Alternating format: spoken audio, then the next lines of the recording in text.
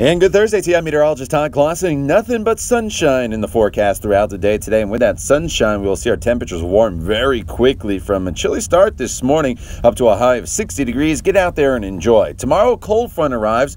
We'll get up to 55 early in the afternoon, but notice how quickly the temperatures fall off Friday afternoon and evening. That front does come through dry, though, so it's not a bad Friday. It just trends much cooler. And by Saturday morning, we are talking about the first hard freeze of this fall season with temperatures anywhere from 25 to 30 degrees, so we all get below freezing. And then throughout the day on Saturday, it'll be a struggle to get up to a high of about 50 degrees in the afternoon. Good news is it'll be sunny. Sunday, chilly start once again near freezing, warming to a high of 56 degrees.